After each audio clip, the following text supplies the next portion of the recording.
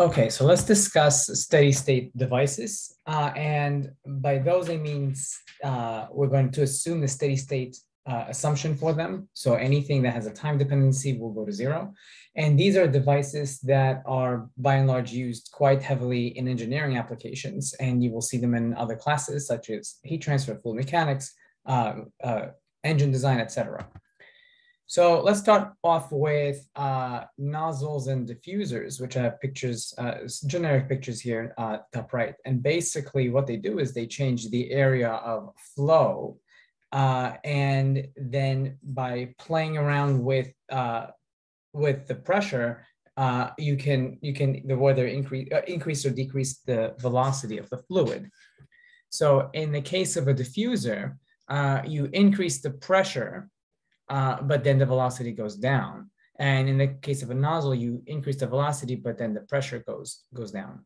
And so we're going to make the assumption for the first law that there is no change in height. And you can see that's a pretty good assumption. We're going to assume no work is being supplied or produced from these devices. And again, steady state. So those terms in red are canceled out. If we assume that we have only one inlet and one outlet, as you can see in those two pictures, then the mass flow rate should stay the same throughout the device, and we get the characteristic equation at the bottom.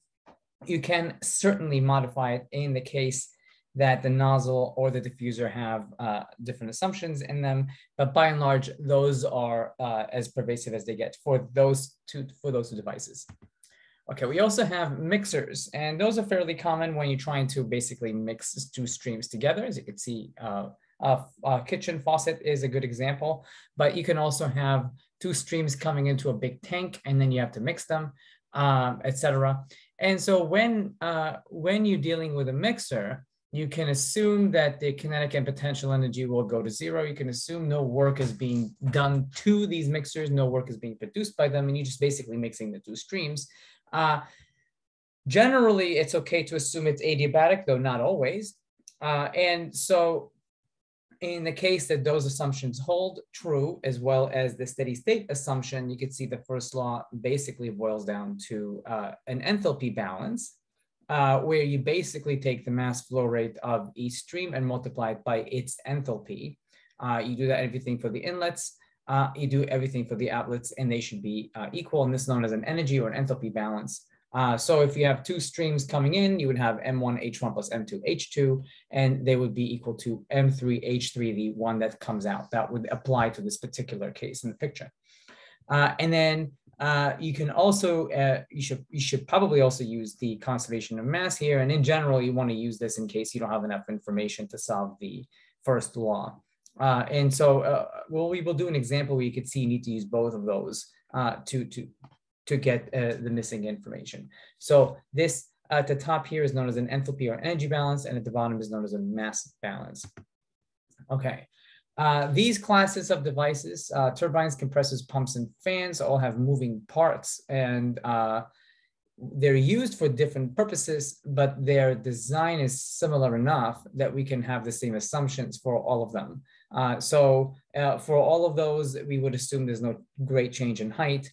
And if we assume one inlet and one outlet as steady state, we arrive at the equation underneath. And basically, you only have to account for the macroscopic kinetic energy as well as the enthalpy, and then the Q and the W on the other side. And so to discuss what these are, we will discuss them at great lengths in the future as well. But to give you a kind of an introduction to what they do, a turbine is pictured at the top picture here. It's a device that's got some sort of blades, and then you have an expanding gas or something like that going across that room, or wherever you put in that construct. And the expanding gas, because it's expanding, it will move in it will have a directionality, and it will spin these blades. And as they spin, you see that in the middle there's like a shaft, and the shaft itself could do work. It could be attached to something to do work. And so that's a great way to produce work from a process. So you can attach that to some sort of, say, maybe an engine or something like that, and the engine will do work based on this thing moving. At the bottom right, I have a centrifugal pump. And a pump, by and large, what it does, it gives some energy into a fluid and it increases its pressure. Okay, so I could use it to move a liquid from one area to the next. And the way this particular pump works, and it's not true for all pumps, but this centrifugal pump works this way. There's an eye in the middle, and it basically collects the fluid coming in. And then there is a blades spinning, and as they spin, they distribute the fluid around onto the blue rim around that. And then it will basically by its movement, by its increased movement, it will go up or to the right or the left or whatever have you. So those are two particular examples. A fan is something you have an intuitive understanding for, basically like a ceiling fan or something. You can move a gas from one area to the next by having something spin around. And a compressor will basically increase the pressure by reducing the volume. We will talk about that as well at great length. But those four devices could be by and large used by the equation at the bottom. Again, for any of these devices, if there's a need to include something that I did not include, easily just throw that in.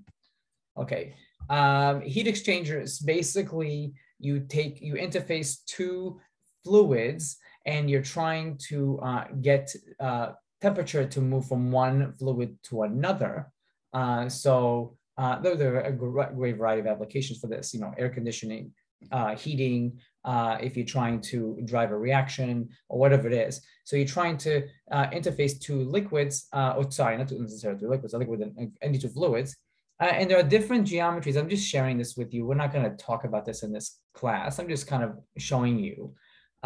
You can have the two fluids coming in at the same direction, in which case they're co-current flow, or you can have them come at different directions, which is basically what's shown in all of the pictures here, in which case we call that counter current flow. So basically the inlet of one is the outlet of the other. And there are different geometries for the specific heat exchanger. You could design them, you could discuss them. If you take a heat transfer class, they will likely do a heat exchange design portion of it. And you also discussed the different heat exchange mechanisms, which we're not doing in this class. But if we're looking at it from the first law perspective and trying to understand the energy balance within a heat exchanger, well, we can assume that in the heat exchanger, we will have no potential kinetic energy changes. Also, heat exchangers shouldn't necessarily have work put into them. They just work by having the delta T being different. And if I have a steady state, then what we're seeing basically is that we have the heat is equal to the changes in the enthalpies. So it's very much similar to what we saw with mixers, except here it's being equated to the heat rather than just being equated to itself. We have a heat component to each of them. And the idea is, from the first law, that the heat lost by one fluid is equal and opposite to the heat gained by the other fluid. And you can use both of those ideas as well as the mass balance to kind of characterize the equipment. Okay, so that's basically what you're left with here. We have throttles, which we will also discuss in at great length when we're talking about HVAC systems and or in other cases where we're trying to control the temperature by basically stopping a flow in a certain way. And I'll show you what they look like and where they're used later when we talk about cycles. But in the case, this is very highly used in refrigeration and in changing phases. You basically putting some sort of like a cotton plug or something like that. You stop the flow and you don't allow heat to escape and you don't put any work into that, okay? And you're not really changing the area, you're not really changing the height. You just basically put like a cotton plug in the middle of the flow. And what happens as a result is that the pressure and the temperature will change, okay? And you can see here, so from the first law, the only thing that stays in the first law is the enthalpies. So it ends up being similar to a mixer, but if I only have one stream coming in, one stream coming out, what I'm seeing is that the enthalpy does not change across that cotton plug. So we call that isenthalpic, meaning that the enthalpy is constant, it's not changing. And in an isenthalpic device, by keeping H constant, I will play around with the pressure, I will play around with the temperature and in it. And basically I can use that to my advantage. We will see throttling devices later. And then lastly, we'll talk about flow in a pipe. So if I have a straight pipe or a pipe that goes up a hill or down an incline or changing areas or whatever it is, I can try to characterize the flow in it. And when I do that, I'm basically, well, not basic, I'm just deriving for you here the Bernoulli equation.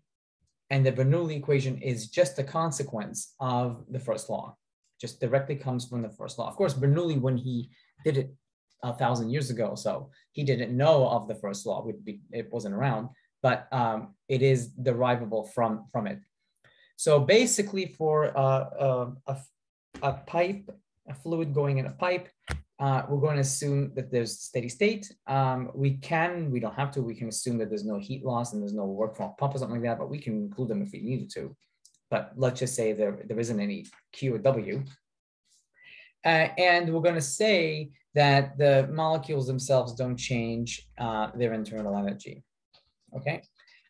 We can say that the fluid is incompressible. So if we're having a gas going through a pipe, we're gonna have a harder time using the Bernoulli at the way it is written, but we can adjust it as well. So for an incompressible fluid, so for basically liquid, like water going into a pipe, we can apply the first law by saying it's steady state, then getting rid of the heat and the work, okay? And then just keeping the enthalpy term, the kinetic energy term, and the potential energy term. Further, since we know that the enthalpy change is equal to du plus pdv plus vdp, and since we just said there's no change in internal energy and there's no change in volume because it's incompressible, we basically say that the enthalpy is equal to vdp. And so when I put that in and kind of integrate, I get the common Bernoulli equation that you may have seen in a physics class prior, or that you're going to be using in a fluid mechanics class. And again, we can complicate that by saying this heat. So on the other side where it says a 0, I could still have the Q minus W. I can have heat. I can have work done from a pump. And then if you take this in fluid mechanics, they use this further by adjusting this equation by adding a friction term to it, saying, well, we're not talking about friction here, but there are frictional losses, and how does that affect the flow? But we're not doing that in this class. So this is the Bernoulli equation. You use this when you have one inlet, one outlet, and you have these particular assumptions: incompressible flow with no heat or work. Okay, and let's do some examples.